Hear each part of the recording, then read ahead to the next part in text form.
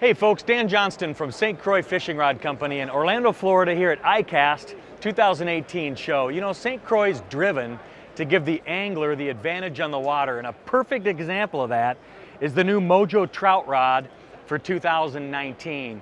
This rod is going to load short, it's going to protect tippet. It's a moderate, fast action, so it's really trout centric.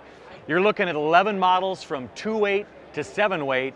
What's really cool about this is it's on St. Croix SC3 carbon fiber, St. Croix IPC mandrel. Make sure you check out our website on that, because in fly it's perfect. It builds super smooth tapers, and as fly fishermen know how important that is, especially in trout fishing. So be sure to check this out on tridentflyfishing.com.